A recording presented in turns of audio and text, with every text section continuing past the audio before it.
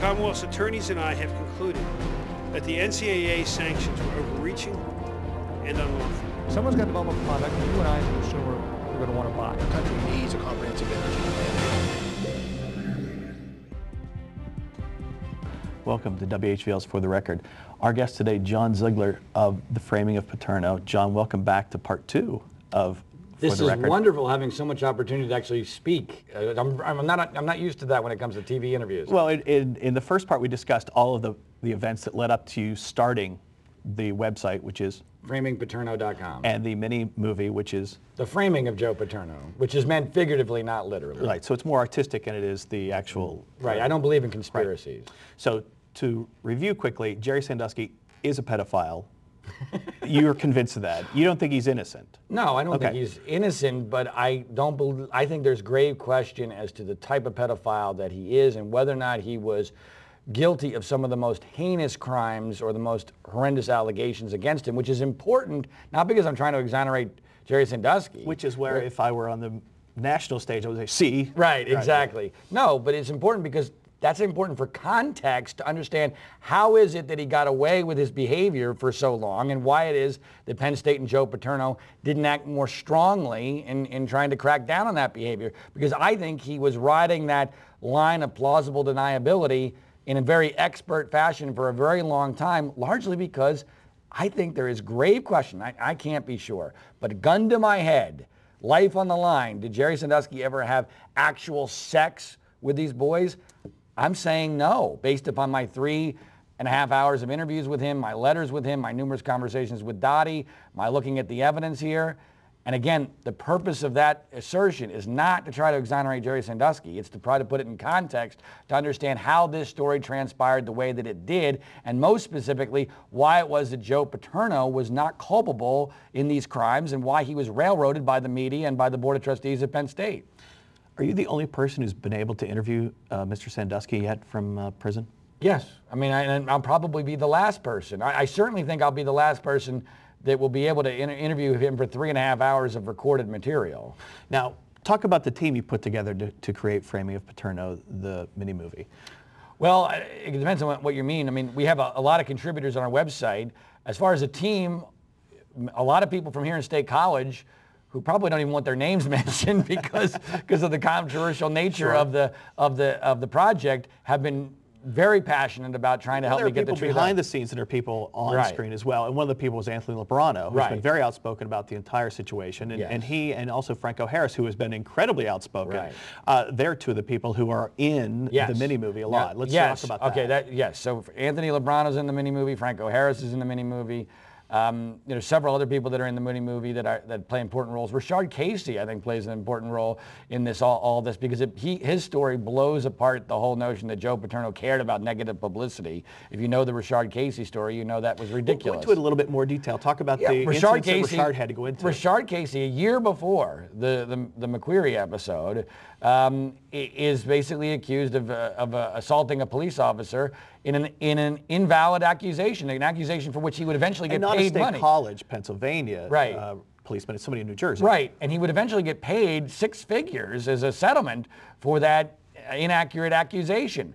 Well, I, ironically enough, as a talk show host in Philadelphia at the time, was attacking Joe Paterno for saying, what are you doing here? Why are you standing by Rashard Casey? Paterno was getting clobbered at that time for doing that. But he did it because he thought it was the right thing, because he didn't care about the media coverage. And Rashard Casey tells that story in the mini movie in a way that I think is very powerful. And by the way, the Paterno report uses the Rashard Casey story to prove the exact same thing, that this Louis Freeh notion that Joe Paterno cared about negative publicity was just ridiculous. There's no proof for it. Let's do a compare and contrast with the Freeh report and also the Clemente report.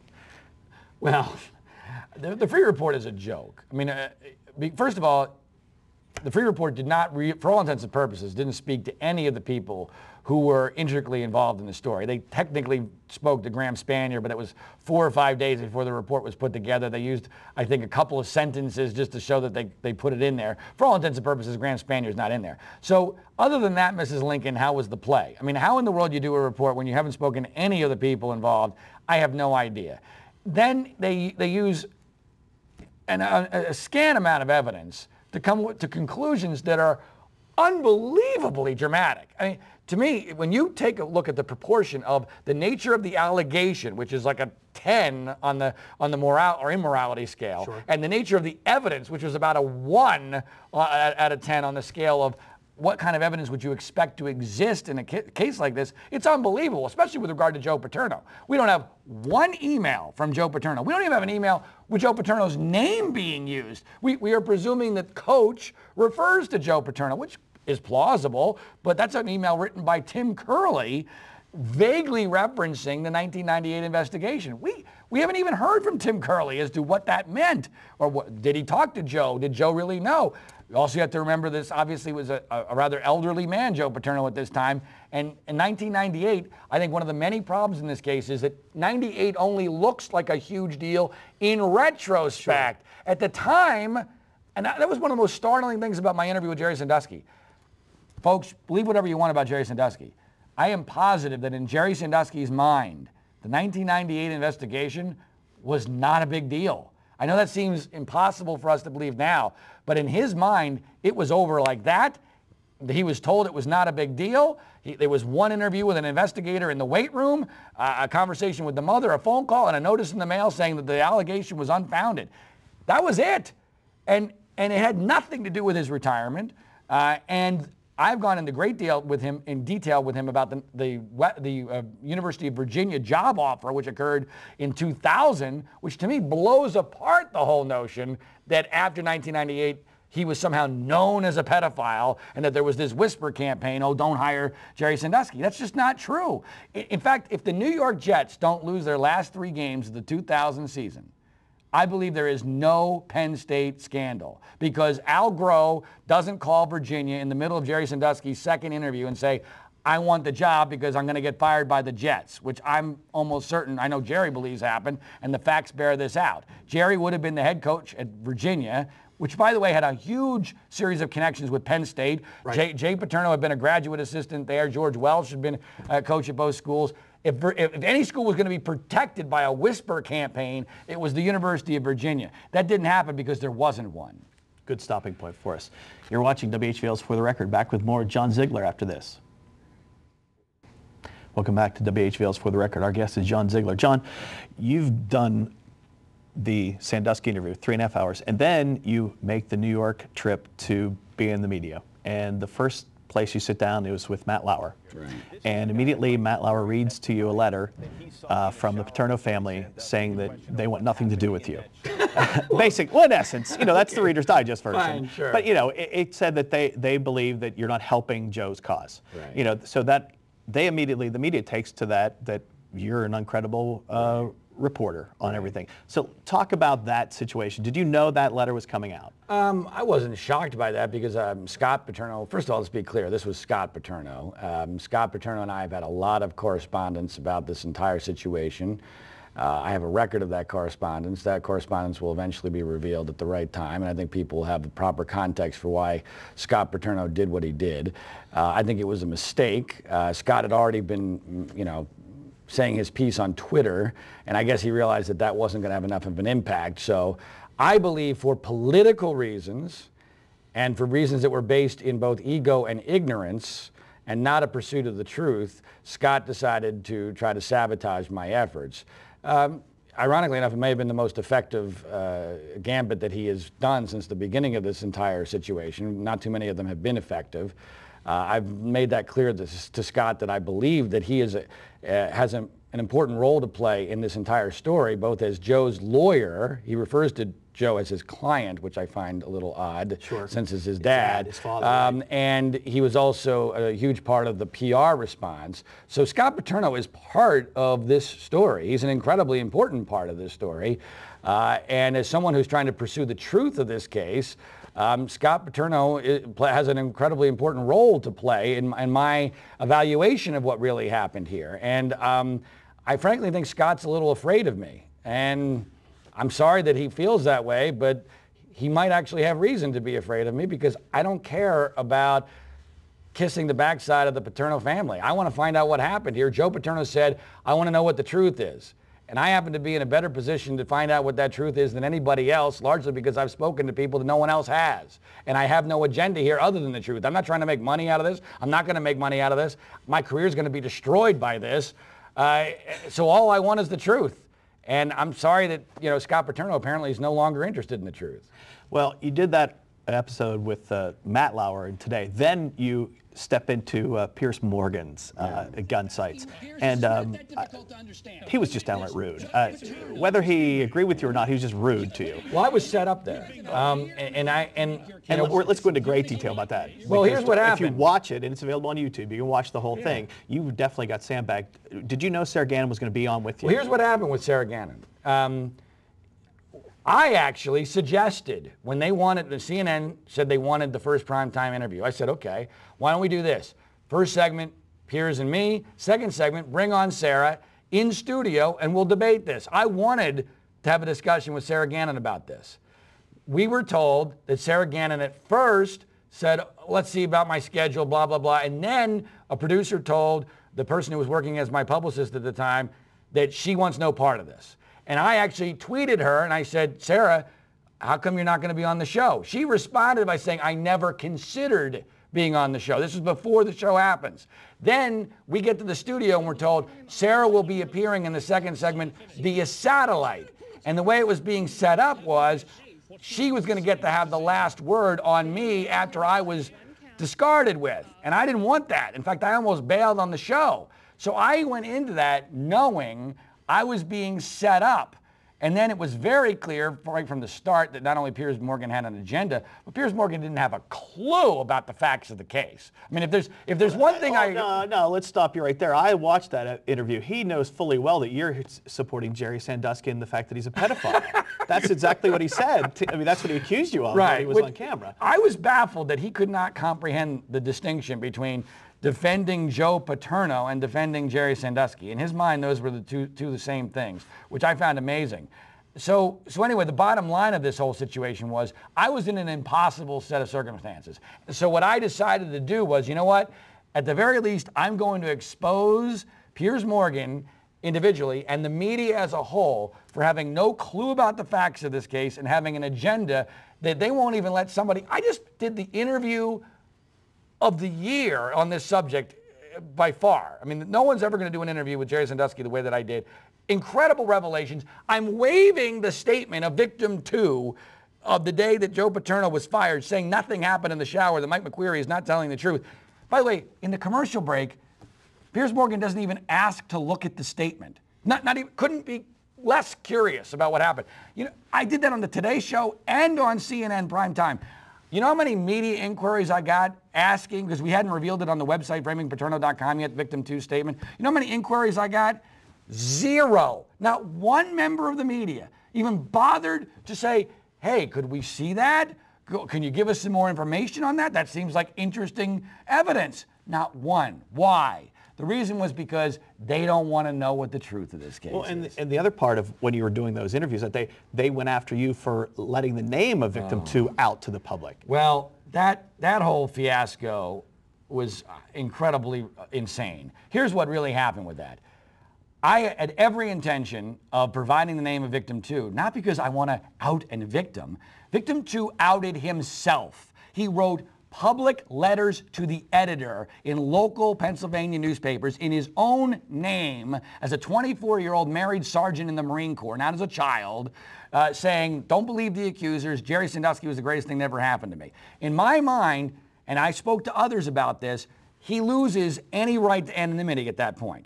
But at the last moment, Jim Clemente, the Paterno family sex crimes expert, calls me on my way to the Piers Morgan interview and says, I've rethought this. Can you protect the name of victim 2? I said, why?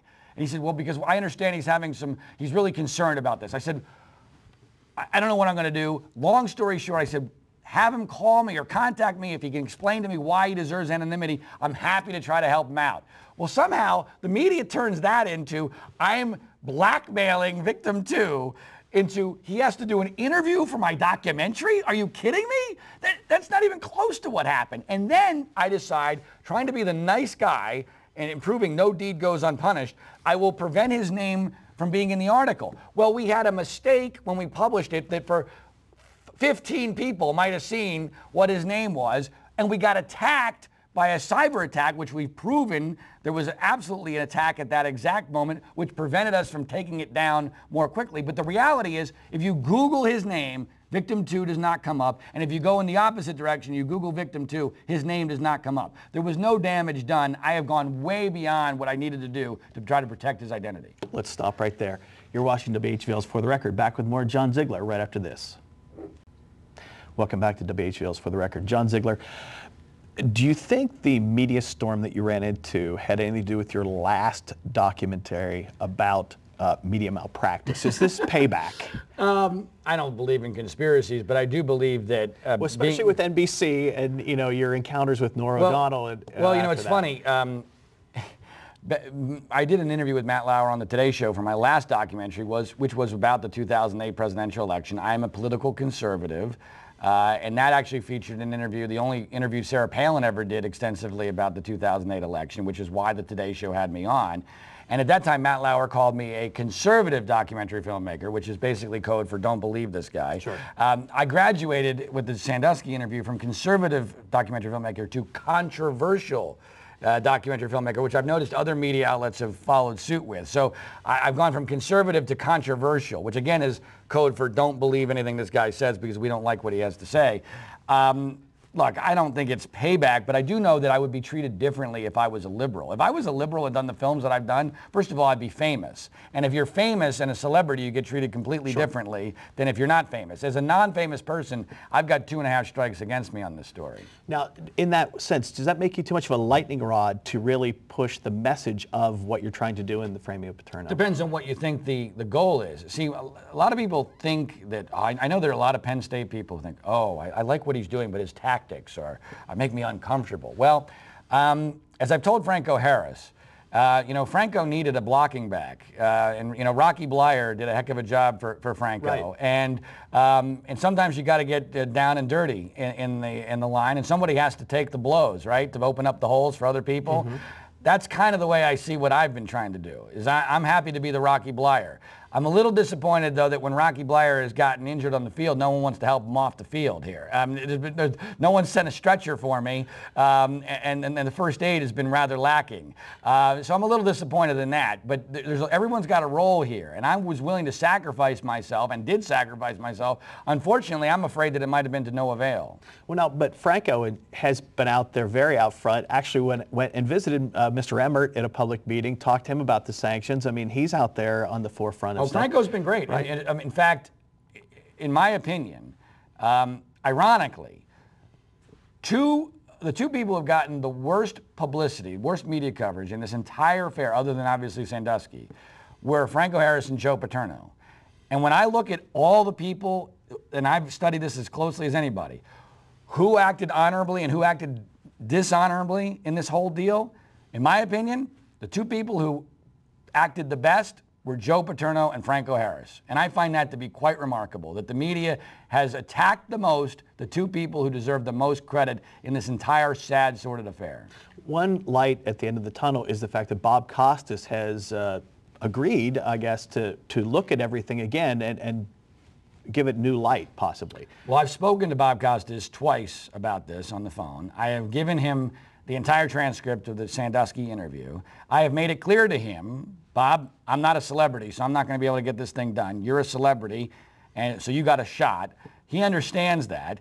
However, I think Bob's in a very difficult spot because with big celebrity means big risk. You have a lot to lose. And so I think that Bob will do an honest job of trying to reopen the free investigation, but I don't think that Bob's going to be in a position to actually be proactive about this and say, this was a real wrong. Certainly not with his current employer. No, I mean, you see, I think that unfortunately the media wall that they've put up on this thing is so strong and so high, they don't want to take another look at this. That's why they destroyed me the way that they did, because their credibility is on the line. I think deep down they know they blew this. I think they do know that. And that's why they react so strongly. It's funny, 9/11 conspiracy people get treated better than I do Why? Why? Because they know the 9/11 conspiracy people are nuts and they have no real credibility.